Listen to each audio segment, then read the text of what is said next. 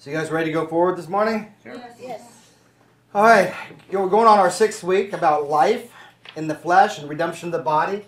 Have you learned anything so far? I hope it was more than that. Yes.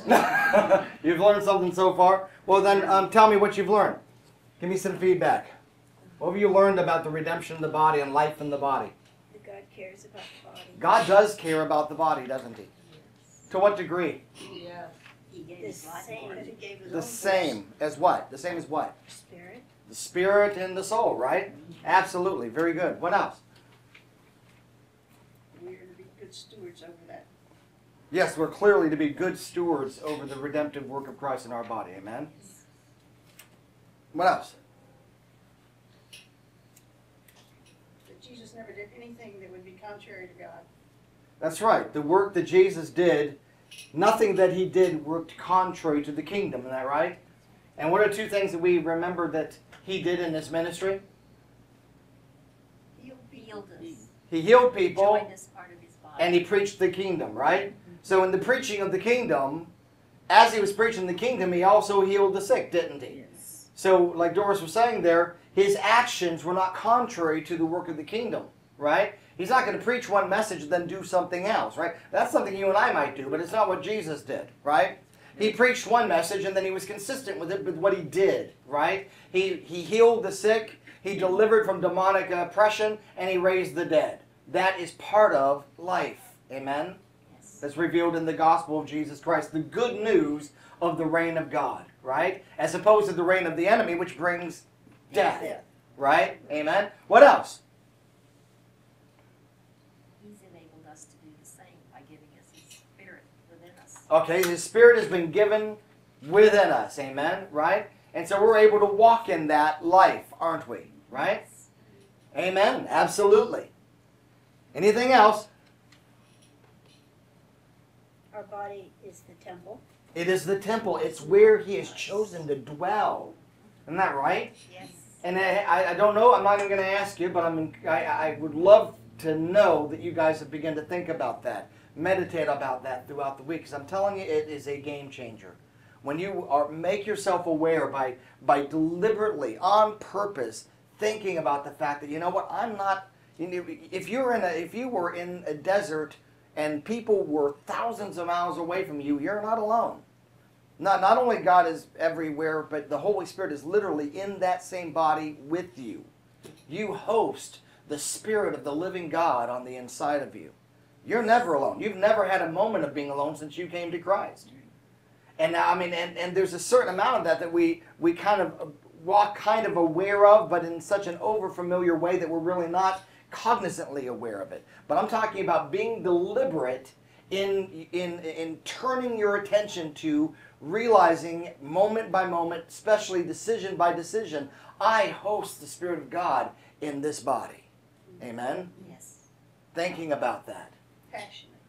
Passionately. And having a passionate respect for the one that we're hosting. Amen?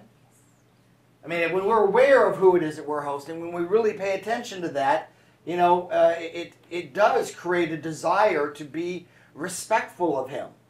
You know what I mean? But, you know, it's not necessarily the thing that's in your mind if you're not being deliberately thinking about it. You know what I mean? Isn't it true? The ball doesn't just automatically roll uphill. It's got to be pushed up with some effort, right? That's the reason the Bible tells us over and over and over again to be diligent. To be diligent. One of the places it says in Peter, says, therefore, be all the more diligent to make your calling or your invitation into Christ a sure thing. Make it a sure thing. Yes, I did. By your diligence, you need to do something, right? Now, it's not an initial work. It's a response. He started this whole thing, didn't he? I didn't invite myself. He invited me. But in order for salvation to do me any good, I had to respond, didn't I? Right? I mean, I love him because he first loved me.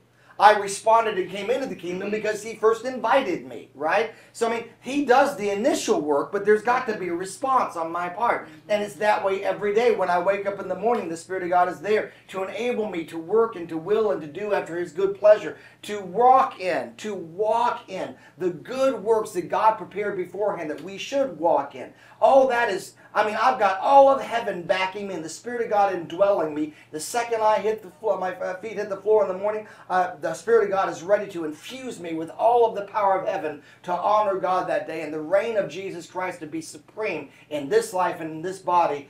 But I'm going to have to give that a response. I have to at least acknowledge that He's there. Right? Amen? And the more accustomed we become to acknowledging His presence, the more aware you'll become of it. It doesn't work the other way around. You don't become aware and then acknowledge. You acknowledge and you become aware. Are you following? Yes. I mean, you don't get fit and then go to the gym. Right? Doesn't work that way. Yeah. You can't read the book without opening the cover. There you go. Absolutely. Absolutely. There's going to have to be a response on our part, doesn't there? We have to do something. We have to get some skin in the game. So we have 5 points altogether. Only 4 I brought up right here because I didn't change the slide. The first one was believe that God cares for and redeemed our bodies. Number 2, life in the body is part of the work of the kingdom. Number 3, healing is a benefit of the kingdom. And number 4, we've been given the Holy Spirit who lives or dwells within us. Now, remember that I told you that the redemption of the body is part of our great hope. Go ahead and turn to Romans 8 real quick. And we're just going to read verse 22 through 25. That's kind of our key text. For we know, Romans 8, 22 through 25. For we know that the whole creation groans and labors with birth pains together until now. Birth pains, meaning something has been conceived on the inside that is ready to give birth. You're in a state of expectation, right? Something's going to happen. The whole universe is aware of it. It says the whole creation groans and labors with birth pains together until now. Not only they, but we also who have the first fruits of the Spirit, or rather, the Spirit as the first fruits. Right? The Spirit as the first fruit. Even we ourselves groan within ourselves. Eagerly waiting. What are we groaning with? Birth pangs. Something's about to be birthed through us. Right? He says, eagerly waiting for the adoption, the redemption of the body. For we were saved in this hope. What hope? Well, the hope that my body is redeemed. Yeah. That hope. We were saved in that hope. You may not have been told that when you got saved, but you were saved in this hope. For a hope that is seen is not hope. For why does someone hope for what he already sees? But if we hope for what we do not yet see, it puts us in a place of expectation with perseverance. Amen? The Bible tells us that, it says, for you have need of patience, and after you've done the will of God, you will receive the promise. For after a little while, he who said he will come, and he will not tarry. He says, but we do not draw back unto destruction, but we continue believing to the saving of the soul. We are not of those that draw back into destruction, but we continue believing. We continue holding on to hope, expectation towards the salvation of the soul, and eventually of the body as well. So, the 5th point, which I didn't bring up, and I didn't create a slide for it, so I'm sorry, is life in the body begins with an altered perception and tolerance for sin. I'll say it again, though most of you, I thought, read it last week. Life in the body begins with an altered perception and tolerance for sin. You don't see sin the same way you did before you got born again. And you've got less of a tolerance for it than you did before you were born again. That is an expression of life in the body. Thank you, Jesus. From the moment you got born again, the internal work of the Spirit giving life to your mortal body started that instant. That very instance. Right? Life in the body through the Holy Spirit is where we are going today. And in this is revealed what should be our heart response to that redemption of our body. How should we respond to this redemption He's offering? Well, you know, the Scripture tells us in no ambiguous terms how we ought to respond. And that's what we're going to look at today. How the Spirit of God is redeeming our body and what our response should be. So are you ready? Yes. Okay, so we've already, let's hit a few key points. 1 Corinthians 6 told us. There we go. 1 Corinthians 6, 19 through 20 says, do you not know that your body is the temple of the Holy Spirit who is in you, Yes. whom you have from God. You are not your own, for you were bought with a price. Therefore glorify God in your body and your spirit, which are God's. Amen? Amen. That is exactly the response that we ought to have. Go to the next one. Jesus' ministry had a focus, as we mentioned a minute ago, on healing. Jesus' ministry had a focus on the body everywhere he went. He preached the kingdom of God, he healed bodies, and even raised some from the dead. We have this testimony, the testimony of Scripture on that. We have this testimony in the Gospels, right? Yes. We know for a fact that that was part of the work of the kingdom, which is the gospel. And again, I don't want us to get lost in terms, because I'll use various terms, because the New Testament uses various terms. But the gospel of the kingdom, or the good news, is talking about redemption, both of the spirit, the soul, and the body, right? But all of that redemption requires a new lordship. We have to enter into another kingdom and be placed underneath the rule of another Lord. Amen? Or you're not going to get any of those things, right? So the gospel of the kingdom, as it is taught, it's taught how that God has paid for a way to reconcile or bring back to God the spirit, the soul, and the body of every man, woman, and child on this planet if they will just believe. Amen? So we have a testimony of this in the gospel. Go ahead and go to the next one.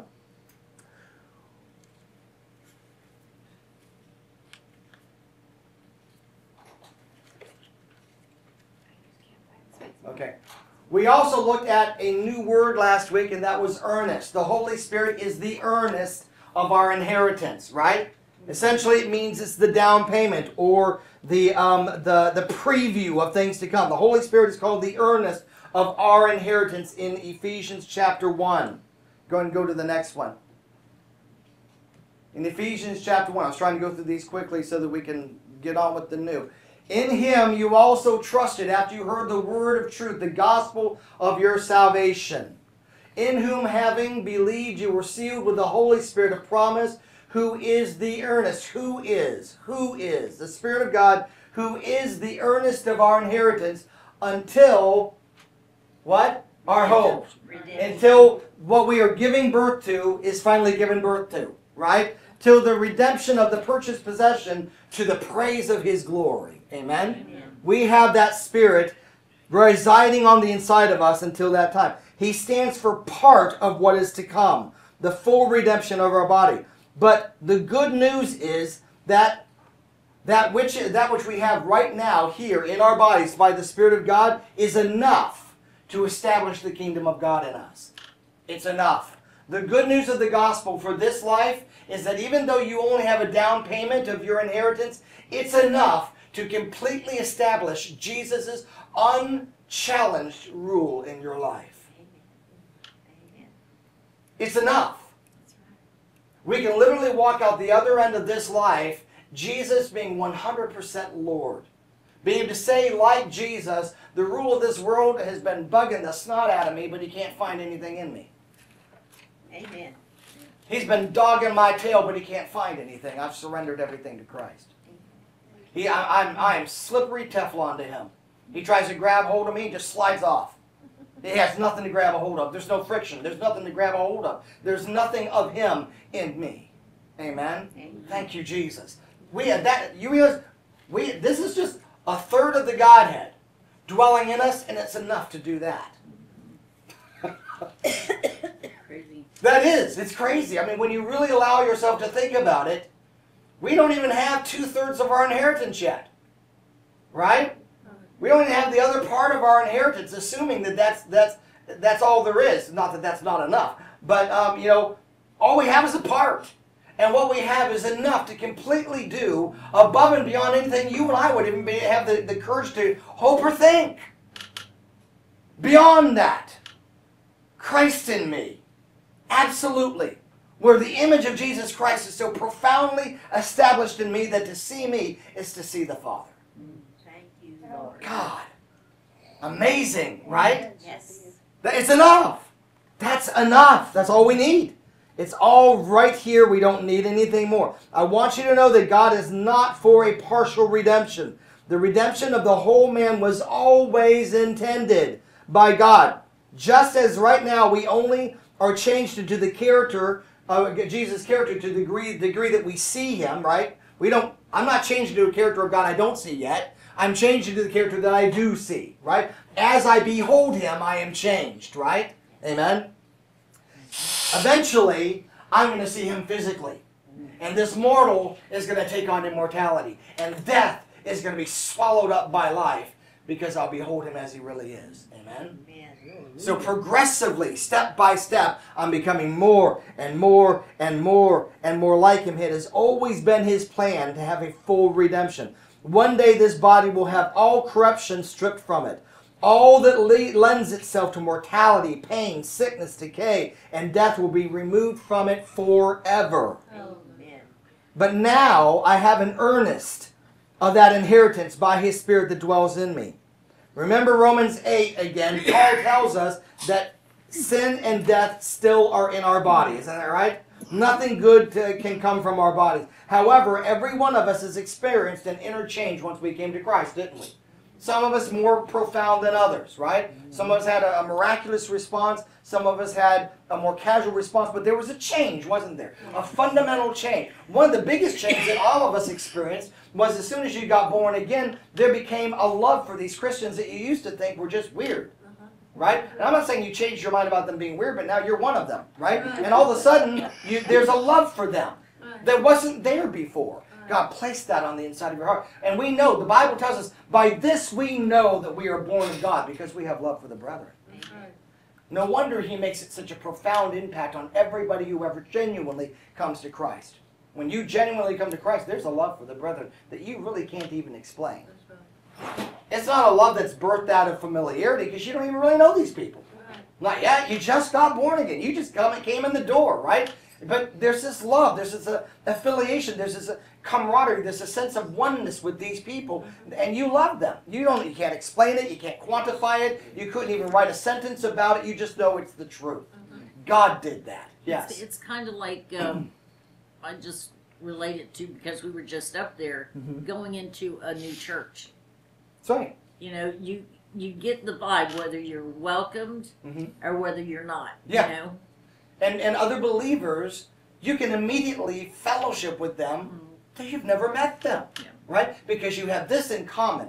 Jesus Christ. Amen? The Holy Spirit dwells on the inside of us, and our spirits connect with their spirits, and we know we're one. Isn't that right? So there's a common ground instantly. It's a beautiful thing, isn't it? A wonderful, wonderful experience. So now, go to the next one if you would. So point number 5.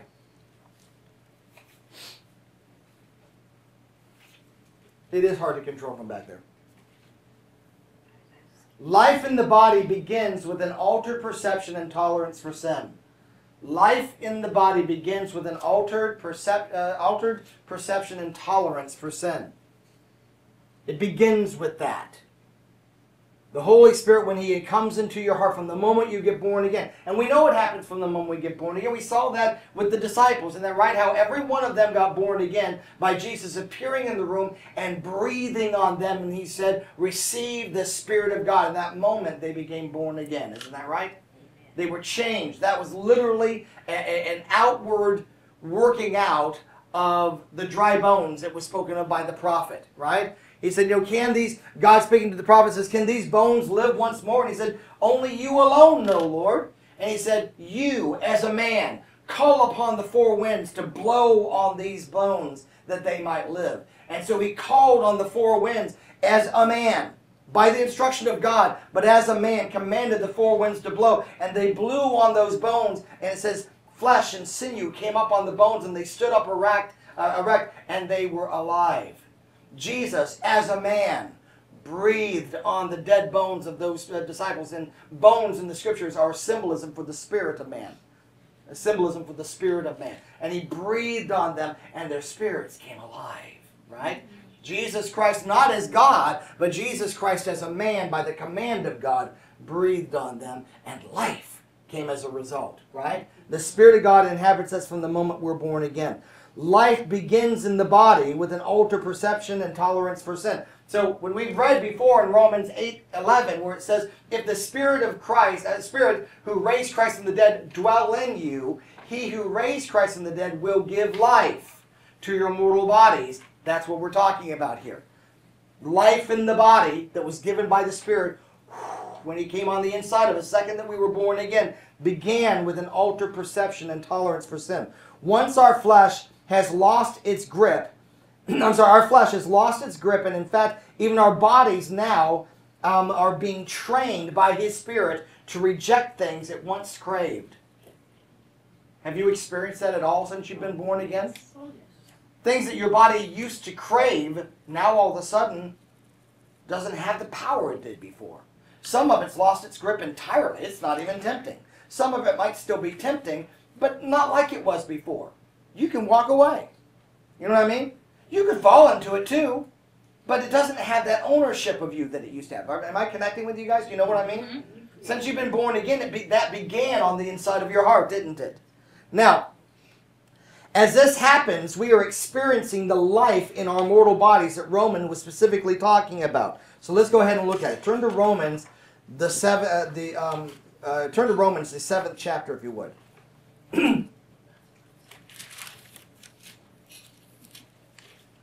The key verse that we're looking at in here is in Romans 8, because we're going to read through to Romans 8, but I want you turning to Romans 7. But in Romans 8, verse 11, it tells us, but if the Spirit of him that raised Jesus from the dead dwell in you, does he? Yes. Okay, he dwells in you, then he, dwell in you, he that raised up Christ from the dead shall also quicken your mortal bodies, or give life to your mortal bodies by his Spirit that dwells in you. Now, Romans 7, starting in verse 16. Romans 7, starting in verse 16. These are the verses we're going to be reading through. Romans 7, 16 through 8, 14. We're not in a rush. If we don't finish it, we don't finish it. Okay? Romans 7, starting in verse 16. If then I do what I will not to do, I agree with the law that it is good. Stop right there. If then I do what I will not to do, I agree with the law that it is good. If I do what I will not to do, what I will not to do, that shows a condition of responding to my flesh when it doesn't no longer has any power over me, right? Romans 6, if we look back at the last chapter, we don't want to have to do, we don't have to. You guys remember that in Romans 6, he told us that that if I die with Christ, then I rose with him, and death no longer has dominion over me, right? Amen. And my flesh does not have dominion over me anymore either. He says he did what he did so that the power of sin in the body might be rendered inoperative. It no longer has authority over you. It doesn't say it doesn't speak. Your body is still yakking at you, trying to get you to do all the kinds of things that it still wants to do, because death is still resident in the body. Sin is still resident in the body, but it's lost its authority to make you do what it tells you to do. Right? Once you came to Christ, it has no more power. It's been stripped of its authority. You now have another Lord. Amen? And now you live from the inside out. Instead of your body dictating to you, now your spirit dictates to you. Are you following? When you're born again, you live from the inside out. I'm not saying that it can't work the other way. Look at your life. You already know it can work the other way. Your body tells you to do something, you want to do it, don't you? You know? And the reason why that relationship was forged over time. Your body has certain desires, and you learned to give in to them. And so through habit and through repetitive process, God designed our bodies so that they can be trained. That's true whether you're born again or not born again. A non-believer can stop sinning. They can train themselves to stop doing acts of sin. They can't stop sinning entirely, because of the fact that by doing those actions on their own, they're sinning, right? But they can stop acts of sin. An adulterous man can stop being an adulterous man. A liar and a cheat can stop lying and cheating, can't they? A person that used to be fraudulent in the way they handle money can stop that. Never be born again. Die and go to hell, but cleaned up their act. They can do that. Of course they can. You can, I mean, the body can be trained. You can be a person, and I know this because I've done it many times. And when by many times, I mean the ball rolled back hill and I had to push it back up again. But you know, I know what it's like to be a person that does not like to exercise. It doesn't come naturally. It's not something I enjoy naturally.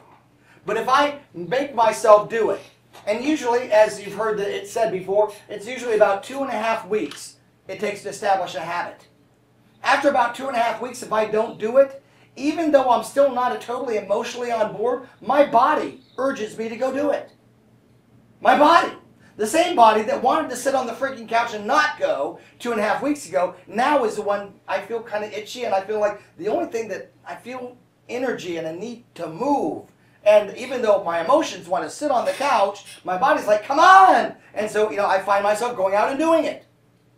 You can train your body. Well, you guys are real excited about this, I can tell. You know, you can train your body. It does do. I mean, and this, I'm not talking about the Spirit dwelling in you, the Holy Spirit helping you. I'm talking about total demon worshipers can do this because God put it in the body. It's part of our creation. The body can be trained, can't it? It will respond to habitual training. But see, training yourself to stop sinning is sin all by itself, isn't it? Because it's being done separate from Him, right? But if the Spirit that raised Christ from the dead dwell in you, He who raised Christ from the dead will also quicken your body. And you know, I've noticed that with things like this, when it comes to reversing areas of sin or tendencies of sin in my life, it doesn't take 2.5 weeks. It can literally happen in an instant.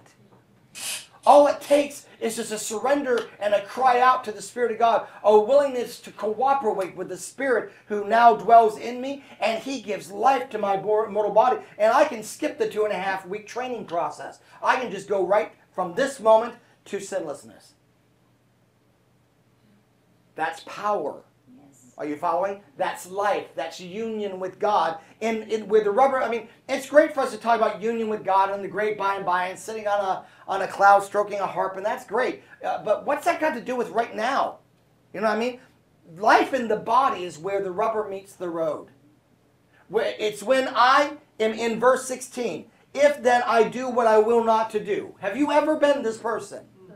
You got this desire to go after God and do the right thing, but you find yourself doing the wrong thing again and again and again and again. That's not normal for a Christian. But I can't talk to a Christian yet, never run into one yet, that has not said, that's my experience. That's a shame. It should never happen. Once you're 1 or 2 years old in the Lord, that should be something that you only see in your rearview mirror. Are you guys hearing me at all? Yes. And yet that's not the common experience. It's the normal Christian life, but it's the abnormal Christian experience. But I'm not looking to be abnormal Christian. I am looking to be an abnormal human because I don't want to be like them. I want to be other than them, but I want to be just like my Lord. Amen? And it was the common experience for Christ to die once to sin. Not again, and then again, and then again and again, and then again and again and again and again. No, He died once to sin for all. And then He lived perpetually to God. That can be my experience, and is what is normal for Christianity. The problem is we don't know that, we haven't been taught that, we don't believe that. But it doesn't have to be other ways. Are you following? He says, if then I do what I will not to do, I agree with the law that is good. Well, how is he agreeing with the law that is good? Because even when he does it, he doesn't agree with doing it. Right? If I do what I don't want to do, the fact that I don't want to do it means that there's a standard out there that I agree to that I'm not living up to. I'm agreeing that the law is good, but my actions, well, not so much. Right? He says, but now, it's no longer I who do it, but the sin that dwells in me. I'm not going to let go on verse 16 yet. Let's pay attention just for a minute longer. If I do what I will not to do. This is one of the problems that happens in Christendom, is that we become conditioned to fail. We become conditioned to fail. We're Pavlovian dogs, and when we hear the bell, we fail. It's a conditioned response. And now, the bad thing about this is that The human soul can't live with verse 16. You cannot live continually knowing what is right and not doing it and still be at peace with yourself. And so you're going to have to do something about it. Either you're going to have to stop doing this, or you're going to have to reduce your desires. Are you following? Yes. In other words, either I'm going to have to quit wanting to do it but not do it. I'm going to have to start just doing it. But if I can't do that, or if I won't do that, the only other thing I can do is lower the bar of what's right. Which is not good. No. Because I can't live with it here and not do it. I can't. Human beings, we can't do it. Are you following? There's this inward struggle, this disagreement, and we can't face that moment after moment, day after day. It's defeating, isn't it? Yeah. And so what we have to do is soften the blow of it somehow by becoming less shell-shocked by it. It doesn't bother me as much that I don't do what I should do. Oh, God. Are you following me at all? Yeah. I mean, this isn't foreign to you, is it? No. I've experienced this. Yeah. You know what I mean? And we do that because we can't live with verse 16. That is an unsustainable life right there. And yet you have to realize that is where most Christians live the entirety of their life. And so what do they have to do? They've got to lower the bar because they can't live there. And so what do you wind up having? You have entire groups and philosophies and commentaries that are written in communities that gather together that placate one another in their sin. I understand. I'm like that too. Jesus knows what you meant to do. You settle for mediocrity. Yeah, and it's worse than that. We begin to turn it into a theology. Well, you know, that's why we have 1 John 1:9. No. No, when I read that verse, actually, if you go to 1 John 1:9, read it says, if you sin. Not when. Hello? Yeah. If. In other words, the way it's worded is, it should be the unusual thing for the Christian. That's right. We've turned that into when. We've lowered the bar. Why? Because we can't live with verse 16. That's unsustainable. So, but is there an answer beyond lowering the bar? Yeah. Raise yourself. You don't have to lower the bar, raise yourself. Well, how do you do that? Well, you can't do it by yourself. We know that. That already failed, didn't it? Yes. But I want you to see that the net result of doing this is that our understanding and our view of what the Word of God says, or as this says, the law, I agree with the law that it is good, our understanding of the law is diminished. We change what it says. Well, it can't mean that because I do that all the time and I know I'm born again, so it can't mean that. We reason and we change the meanings of the Word of God. I know you guys have never done that. Never been there. Sense of reason without the Holy Spirit. Yeah. The net result is overall our respect for God, His Word, His ways, and the Spirit drops. And mediocrity becomes the normal Christian experience. That is not what we were invited into. And it becomes a doctrine that we preach by the way we live it. Because God, remember, God said, I don't want you to go out and testify about me. I want you to go out and be a testimony. And you are. Every day of your life. You're just a good one or a bad one. But you're a testimony one way or the other. I was talking to a young lady that is at the shop where we work on Fridays and Saturdays, Thursday, Friday, Saturday. And she was talking to me, and I think she has respect for us. It seems pretty clear. But she was talking to me about how a shop that she used to work at for almost 12, 14 years, whatever. And it was owned by Christians. And she was talking about some of the horrible things these people did regularly. And how worldly they were. And she gave an example of that was just astounding to me. One of the ladies who co-owned the shop with others, a family venture, her father had gone up on a ladder and evidently fallen down, and when this girl I was talking to had gone out of the shop, there was a pool of blood on the ground, and he was just kind of standing there dazed, not knowing what's going on because it was a head injury. And so she called the owner of the shop to let her know, and she's like, well, make sure you clean that blood up. I don't want it staining the floor. Didn't even ask how her father-in-law was doing. Oh my land. This is someone who claimed to be a Christian. Their concern was more about the bottom line and about customers and how it might run people off than it was about the health of the man. First words out of her mouth. And she was a testimony. She was a testimony to the gospel of Jesus Christ right there. How ineffective it is. How it doesn't change anybody. It's just placating words. It's just words. Yeah? I mean, yeah, I know. We've been made to sit with him in heavenly places, but you know where I really sit is in the gutter. Yeah, I know. It says that, that he who, whoever confess that Jesus Christ is Lord overcomes the world. But, that doesn't mean I have to give up this, and this. I mean, it just means I need to change a few things and, try my best. And make sure I always say 1 John 1:9. People may not say those words, but they're living that. That is not the gospel of Jesus Christ. If was the word, right? Not when. If. So there's going to have to be a fundamental change. Wouldn't you agree with me? Because verse 16, again, is unsustainable. You cannot live there. Something's going to change. Either our standard is going to change or we're going to change. But something's going to change. And if our standard changed, the game is over with. Because it requires us to lower the meanings of what Scripture says. And I see it all the time. I talk literally in 1 month, hours at a time, with people on the internet about these very issues right here, that blanket their sin under the grace of God. I'm like, well, no. My Bible says the grace of God has appeared to all men, teaching them to deny ungodliness. Amen. The grace of God does not cover ungodliness. Nowhere in the Scripture, you will not find a place in the Bible where it says the grace of God covers our ungodliness or compensates for it. No, it changes it. It teaches us that we're to deny ungodliness. Hello? That's what grace does. Grace is not some power that just forgives your sins. Grace comes in and changes me so I don't sin.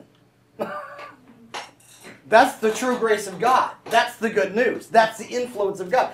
I mean, really, if we think about it, if you really understand redemption on a relational way like the man earlier revealed it, God, who is a holy God, who's got a character that cannot change, who wants to have genuine, not fake, real intimacy and fellowship with you, he can't commune with someone who is completely foreign to him.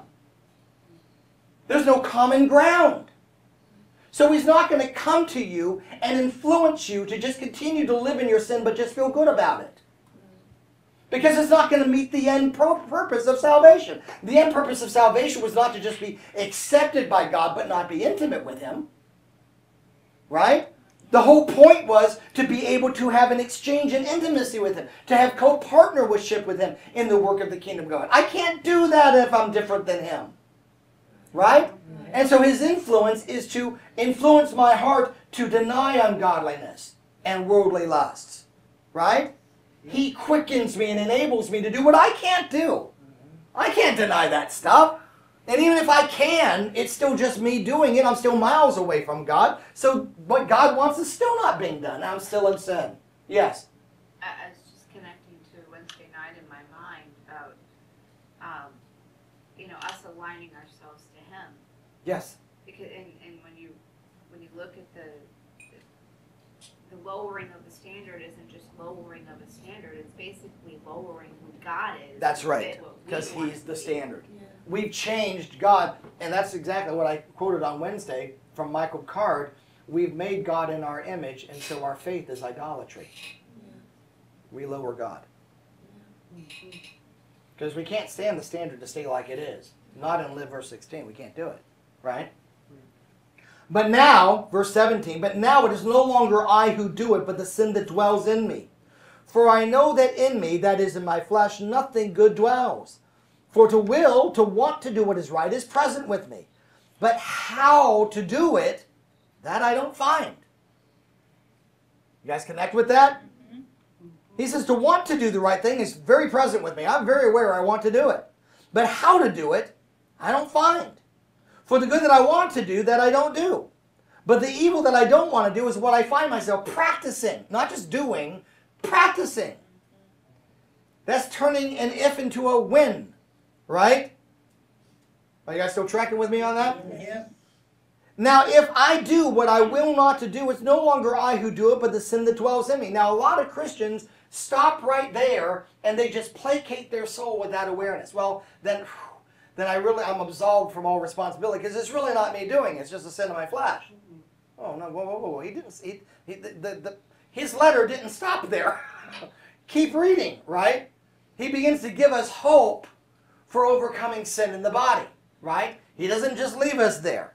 He says, now if I do what I will not to do, it's no longer I who do it, but the sin that dwells in me. I find then a law. We're not talking about the law of God. We're just talking about a rule. I find a procedure, something that's commonly followed, right? I find a law that evil is present with me, the one that wants to do good. Well, I found that law too. Did you find that law? Yes. I got born again at 5, and I found that out very quickly. That, even though I wanted to do good, evil was still present with me. I didn't even have to read this. I could have wrote that. Yeah. Couldn't you have? Yeah. I didn't need someone to tell me. When I got born again and I wanted to do what was right, I knew instantly evil was still with me. Okay, it was plaguing me to go back and do the things I used to do, right? Think the way I used to think. Evil is present with me, the one who wills to do good. For I delight in the law of God according to the inward man. Now, the inward man is not talking about your spirit. It's talking about your soul. You don't desire anything in your spirit. You desire it in your soul. Your soul is your mind, your will, and your emotions. Another word for will is desire. Where do I desire things? Do I desire things in my kidney? No, I desire things in my will, right? It's in my soul, correct? And in fact, we'll see that very clearly. Let's look at verse 22 and 23 together. For I delight in the law of God according to the inward man, but I see another law in my members, warring against the law of God in my mind. Mind. So he's linking the inward man with the mind. Are you following? He says, for I delight in the law of God according to the inward man. But there's another law in my body, and it wars against that law that I just talked about that's in my mind. And it brings me into captivity to the law of sin which is in my body. O wretched man that I am, who will deliver me from the body of death? I thank God through Jesus Christ our Lord. So then, with my mind, I myself serve the law of God, but my flesh is still serving the law of sin. I'm still in verse 16. There is therefore now no condemnation to those who are in Christ Jesus. For the law of the Spirit of life in Christ Jesus has made me free from the law of sin and death. Now pay attention to this. The reason why that law of sin and death is in my body, I've been made free from it, is because of the law of the Spirit of life. Let's look that up. Let's find out what is the law of the Spirit of life. Turn to 1 Peter chapter 3. 1 Peter chapter 3. I want to know more about this life if it's setting me free from the law of sin and death in my body. How about you? I want to know about this. Well, 1 Peter chapter 3, starting in verse, or it may just be just verse 18, I can't remember. It says, for Christ also suffered once for us, the just for the unjust, that he might bring us to God, being put to death in the flesh, but having been made alive in the Spirit. Made alive where? In the Spirit. So when he talks, so we have 3 laws here.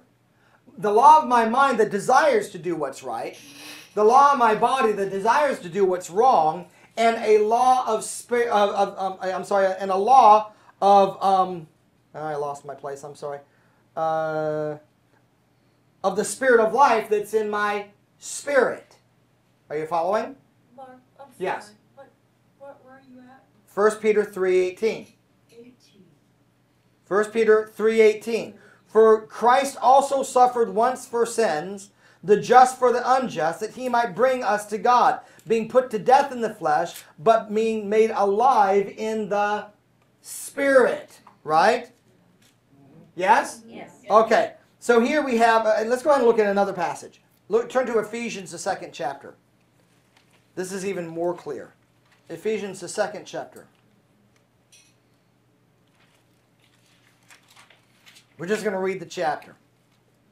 Ephesians chapter 2. And you he made alive, who were dead in trespasses and sins.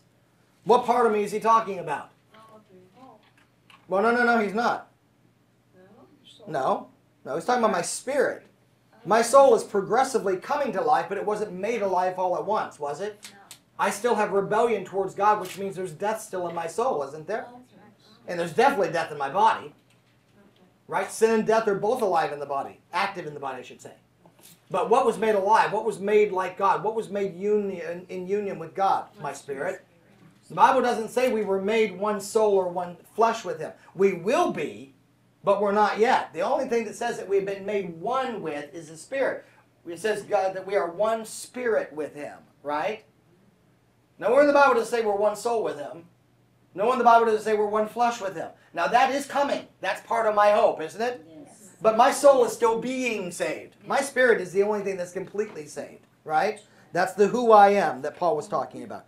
And you He made alive who were once dead in trespasses and sins, in which you once walked according to the course of this world, according to the prince of the power of the air, the spirit that now works in the sons of disobedience. They're not just dead, they have a spirit that works in them. Right? They are possessed by the spirit of the devil. You and I have been possessed by another spirit. Amen? And sealed. The door was shut and locked and bolted, and nobody else gets in there. Amen? We've been sealed with the precious Holy Spirit of God. Amen? Among whom also we once conducted ourselves in the lust of our what? Flesh. Now you could still do that, couldn't you? Yes. You have done that, haven't you? Since being born again. We all have, right? But he says here, among whom you once conducted yourself. In other words, you ordered the whole course of your life. Well, that ended when I came to Christ. I have visited the lust of my flesh many times since I've come to Christ. But the ordering of my life has never been back there again. Are you following? Does that make sense? Yeah. He says, among whom we also conducted ourselves in the lust of our flesh, fulfilling the desires of the flesh and of the mind. Pay attention to what he's saying here. You did what you wanted to do because your body influenced your mind to do it. Right? Yep. You were fallen by nature. And all of that agreed with who you were spiritually. You were dead spiritually. You were one with the father of lies. Right? And so you did the desires of your father. Now what Jesus said, he says, you were of your father the devil when he was talking to the Pharisees, and the desires of your father you want to do. Right? Well, that's essentially the same thing he's saying here. That spirit that was at work in the sons of disobedience, which I used to be one of. Among whom also you once conducted yourself in the lust of your flesh, fulfilling the desires of the flesh and of the mind, and were by very nature children of God's wrath, just as others. But God, who is rich in mercy, amen, who is rich in tender loving kindness, aren't you glad? Because of His great love with which He loved us, even when we were dead in our trespasses, has made us alive together with Christ. By grace you have been saved, by His influence, amen, and raised us up together and made us sit together in heavenly places in Christ Jesus, that in the ages to come He might show the exceeding riches of His grace through His acts of kindness towards us in Christ Jesus. That's your future. God did this so that in the word ages means eons. The unspeakable distances of time that is our future. The eternity that we face. That we might exist in a state where God is constantly being kind to us. Think about that. Wow. You know, I mean, you understand, this is part of what it means to be brought up into the perichoresis. Because that's what the Father always does with the Spirit and the Son. They're always looking to be kind to Him. The Father loves the Son. The Father loves the Spirit and spends Himself on them lavishly. Nothing would He hold back. He is kind to them, epically kind. And Jesus is the same with the Father. The Father so loved the world that the Son allowed Himself to be given. He spent Himself and was kind to the Father by becoming the purchase price to bring back to the Father what the Father desired. Creation was the Father's desire, the Bible says. It wasn't the desire of Jesus on his own or of the Spirit on his own. It was something that was conceptualized in the mind of the Father. It immediately became the desire of the Son and the Spirit because the Father wanted it. See, all of it begins to make sense. Everything begins to make sense when you understand how it works. If the Father wants it, who's going to make it happen? The Son and the Spirit. Who was it that was the architect of this universe? Jesus was. Who was he building it for? The Father. Who empowered Jesus to do his work? The Spirit. Why? Because the Father wanted it. Now, so when the Father lost his dream by man rebelling, who came to the rescue? The Son and the Spirit. Because they're eternally kind to him. They spend themselves on him. There are no limits. I will forever become a human and live in a human body forever in the limits of that body because I love you. And I'll spend myself on you lavishly again and again and again, Papa, because I love you. And the Father loved them enough to allow them to do it. Yes, amen. This is lavish love that you and I haven't even begun to conceptualize yet. And we're being brought into it. He's saying, come here, Pam. I'm going to be kind to you forever. You're like, Papa, I'm going to be kind to you forever too. You know? And Jesus, oh, I love you so much. I'm going to be kind to you forever. I know you love me, daughter. I know you do. We're going to spend an eternity together. Oh, Spirit, you saw me through so much. I wouldn't be here if you hadn't spent yourself on me. Thank you, thank you, thank you. I'm going to spend an eternity being kind to you. I adore you. I know you do, Pam. I know you do, and I love you too. And eternity begins. This is the gospel of Jesus Christ. It's what we've been invited into. For an eternity, he spends himself on us, and we spend ourselves on him. Amen? Yes. But we don't have to wait till then, because I'm in eternity now. Amen. I can spend myself lavishly now. And one of the best ways we do it, one of the best ways that God is glorified, is by the power of the Spirit. Working, see, I'm cooperating. What have I done? I've entered into the perichoresis, and now I, together with the Son and the Spirit, are living to be kind to Papa, fulfilling his desire and his dream. Amen. And so the kingdom work on the inside of me. I'm cooperating. I'm locked on with the Holy Spirit, and we together please the Father. And the way that we do that is becoming like the Son. Amen? Amen. And that requires me to, by the power of the Spirit, put to death the sins of the flesh. Because the sins of the flesh are contrary to the Father. I can't fulfill his dream of being close to him by living foreign to his character. There comes a way in which I can't get close. I can't commune. We have no common ground. So I refuse the things that are not of common ground and embrace the things that are of God, who I'm already like on the inside. Amen? Because he's made me like him spiritually. Amen?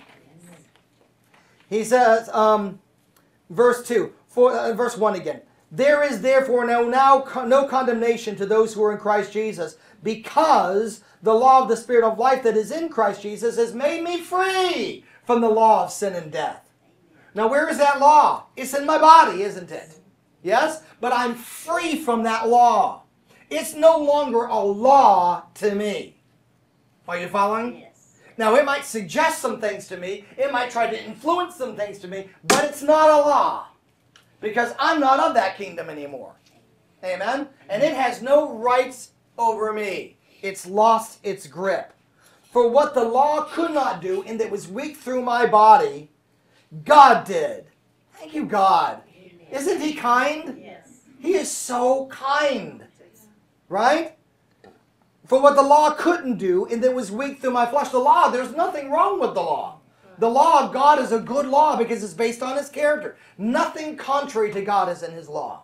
Regardless of what modern theology might tell you, there's nothing foreign to God's character in his law. Nothing. He's the one that wrote it. Right? Yes. Now I understand he didn't carve it with his finger. He did that with the 10. But all the others came out of the 10, and God inspired that they be recorded for us, right? The whole New Testament is Paul quoting the Old Testament. The whole New Testament is. You can barely link 7 words together in the New Testament that do not in some way connect to the Old. It's almost impossible to find. And people somehow are oblivious to that fact. And yet it's all the way through the New Testament. It is his character. Amen? There's nothing wrong with the law. It was never broken. Remember, what did Paul say? The law is spiritual, but I am carnal, sold under sin. What? What did he say call the law? The law was spiritual. He says the law is holy, righteous, and good. I don't hear anything in there that's contrary to God. Do you? No. So it's all good, isn't it? But so the law wasn't broken, I was. He says, for what the law could not do, not because it was weak, I was. God did that by sending his Son in the likeness of sinful flesh, and on account of sin, he condemned sin in the flesh without condemning the flesh. Right? Yes. God didn't condemn my body, he redeemed my body. But he condemned the sin in the body, didn't he? Yes. And Jesus died that death, so that the righteous requirement of the law might be. Everybody say might be. Might be. No, what's the difference between might be and will be? It's a could be, isn't it? That's right. Well said. It's not, in other words, it's not a definite thing. Is it? It says it might be. Well, what's going to be the determining factor of whether it is or isn't? Well, he tells us. Let's keep reading. He says, might be fulfilled in us who do not walk according to their flesh, but according to the Spirit. I'm in Romans 8, verse 4. Thank you. That's okay. Let me read 3 and 4 together as one thought again. For what the law could not do in that it was weak through the flesh, God did by sending his own Son in the likeness of sinful flesh. And on account of sin, he condemned sin in the flesh. Right? That the righteous requirement of the law might be fulfilled in me if I do not walk according to the dictates of the flesh, but according to the dictates of the Holy Spirit. Now, if I don't, there's a problem. Skip on down. We're going to get there eventually, but just go ahead and skip on down and we'll see what winds up happening. Verse 12 and 13. Therefore, brethren, we are debtors, not to the flesh to live according to the flesh, because if you do that, you will die. But if by the Spirit you put to death the deeds of the body, you will live. Who's he talking to? Brethren, Us. isn't he? Yes. So back up here with might be, right? Might be. That requires me to do something, doesn't it? Not to initiate something, but to respond to something. God didn't ask you to initiate anything. He just asked you to respond, right? Yes. That the righteous requirement of the law might be fulfilled in me, who do not walk according to the flesh, but according to the Spirit. For those who live according to the flesh set their minds on the things of the flesh. Let's look at that real quickly. I want us to really pay attention to it. If I live a certain way, if the word live means order the course of my life, is essentially what it means. If I order my course of life according to the flesh, it's because I think fleshly. This is pretty simple, isn't it? Yes. And if I set my mind on spiritual things, it will set my course right for living spiritually as well. How I live is a reflection of what I'm thinking about. Isn't it true? I mean, again, this isn't rocket science. Anybody could have told you that, right? This didn't require the Bible to write it. Anybody out there, any philosopher, any counselor, any parent knows, any human knows that you walk after what you're thinking about. Well, you know, the one thing, the universal that they tell people that say, I will not be like my parent. I just laugh at them and walk away. You are about to be a carbon copy. Oh, no. No, they were fastidious about this, and I'm the complete opposite. The core of what made them that is the same thing that's making you what you are. You are exactly like them. And the reason why is because you focused on them the whole time. That's right. Right? Yes. It's the truth. You become like what you pay attention to. It's the highest form of praise is emulation. Oh, I don't want to praise my parents. They were mean people. Well, you know, you're giving them the highest form of praise by what you're doing. You're living just like them. by determining that you won't, you're just like them. It's the truth. None of us can escape it. Well, you know, the same is true concerning how we walk spiritually. If we walk according to the flesh, there's a reason for that. It's where it's where your mind lives. If you live spiritually, there's a reason for that. It's where your mind lives, right? Go ahead and turn real quickly to Galatians the 5th chapter. We'll probably have to end there. Galatians the 5th chapter. Don't lose it in the home stretch. Stick with me, guys. Galatians the 5th chapter. This isn't new. It's written all the way through the Bible. Galatians the 5th chapter, verse 13. For you, brethren, have been called to liberty. Only do not use your liberty as an opportunity for your flesh. That's what Paul would say, speaking to many people in the hyper grace movement. He says, yeah, you're free. That's right. That's true. True enough. But don't use your liberty as an opportunity to live according to your flesh, because then you're not free anymore. Right? He says, liberty as an opportunity to your flesh, but through love serve one another. For all of the law is fulfilled. Well, why do I care if I fulfill the law? I thought I'm free from it. Well, obviously it must be important, or he wouldn't have written it here. Right? He says, all of the law is fulfilled in one word, even this. You shall love your neighbor as yourself. You'll find yourself doing everything it wrote, if you just do that. But if you bite and devour one another, beware lest you be consumed by one another. I say then, walk in the Spirit, and you will not fulfill the lust of the flesh. That's essentially what we just read in Romans, isn't it? If you live according to the flesh, it's because that's where you think. If you live according to the Spirit, it's because it's where you think. Well, what does it mean to think spiritually? What does it mean to think carnally? I mean, if it's telling me that the cure that Paul was talking about of, I want to do this, but I find myself doing that, how do I fix this? He just told us, put your mind on things spiritual. Well, what do you mean? What spiritual stuff do I need to have my mind on? Galatians tells us. He says, I say then, walk in the Spirit, and you will not fulfill the lust of the flesh. For the flesh lusts against the Spirit, and the Spirit against the flesh. And these two are contrary to one another, so that you do not do the things that you wish. Doesn't it sound just like what Romans 7 said? But if you are led by the Spirit, you are not under the law. Meaning, in other words, it's no longer your dictator and your tutor. Right? Because you've already been brought to Christ. It doesn't mean the law is irrelevant. It means it's no longer your taskmaster. Right? Yes. Now the works of the flesh are this. So if I want to know what carnal is, I read this list. This is the stuff that if I set my mind on it, I'll walk this way. He says the works of the flesh are evident. They're obvious. And this is what they are.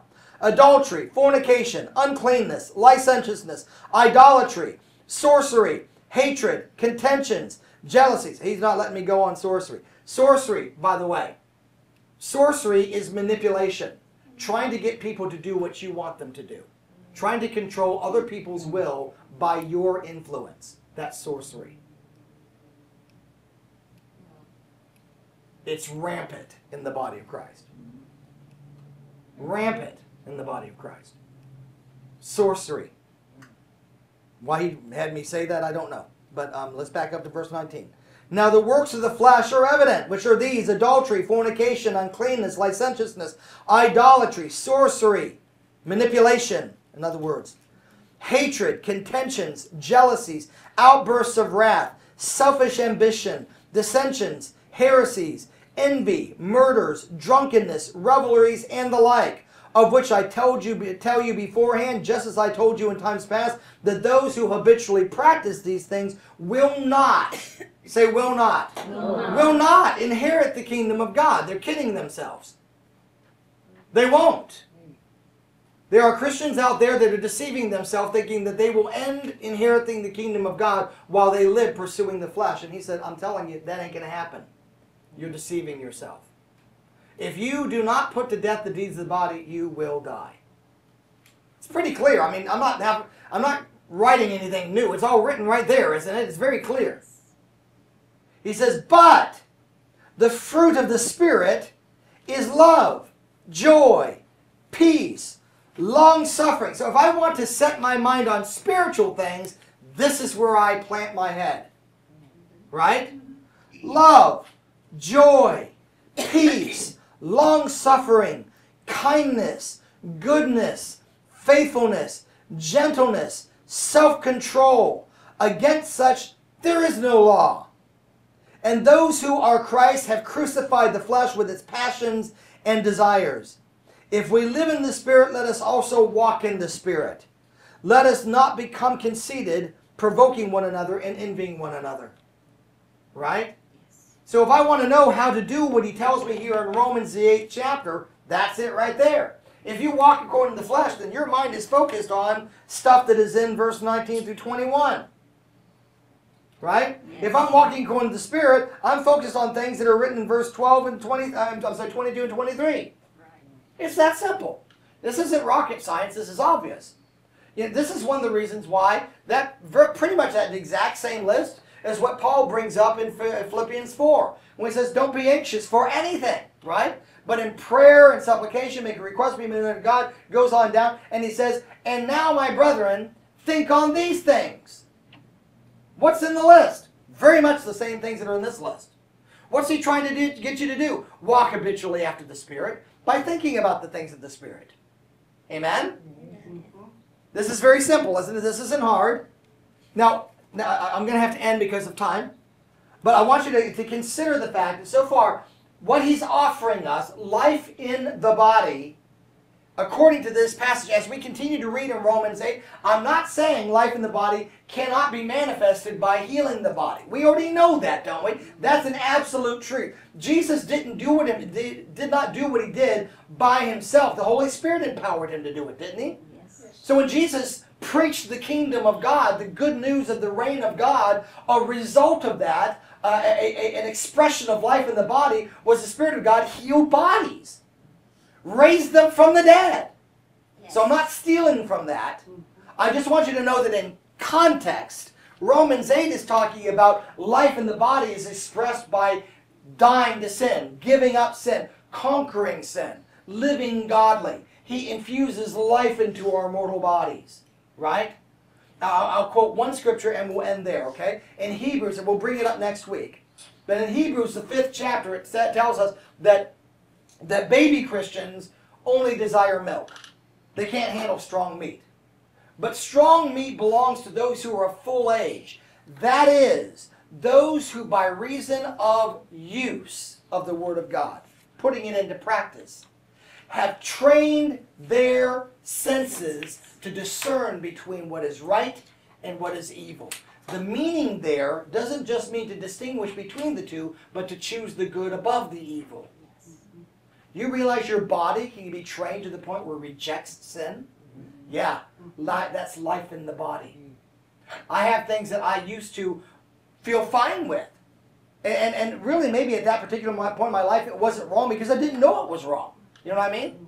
But regardless of whether it was or wasn't to me, at the time I might do things or think things that I really didn't pay much attention to, that now I find offensive. And I find it very. Have you ever had an experience where something, things that you used to do, or things that you used to think, or ways that you used to act, now when that thought comes to you, you kind of find it repulsive. It's almost like if you ever tried to take what it feels like to me here is a lot like it when you're trying to put two like sides of a magnet together. Two positive ends, they repel, don't they? That's how I feel with that. Something in me, even my body, kind of repels against it. That's life in the body. He's infused life. Even in my body. Even in a body that has death in it, it's still going to die. It's still mortal. I can still get life in that body so that the body, even itself, even its senses, begin to reject sin. God. That's how we can live the normal Christian life, not the normal Christian experience. Are you with me? Are you guys excited about going forward with this? Yes. Yes. Okay.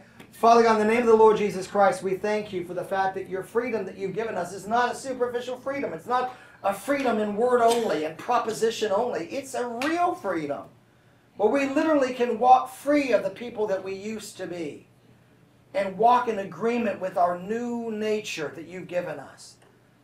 Lord, I thank you. I know that we still have sin and death resident in the body. Paul makes that very clear. Then we got a soul that's fickle. So one day it likes the flesh and one day it likes the spirit. But Lord, you are able. You are able, more than able, by the Spirit that dwells in us, to cause us to will and do after your good pleasure. That's the redemption of the soul.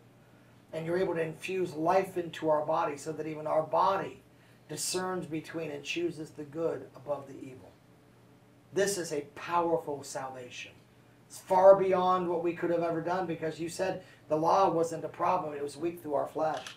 Our flesh couldn't do it. But through you we can do all things.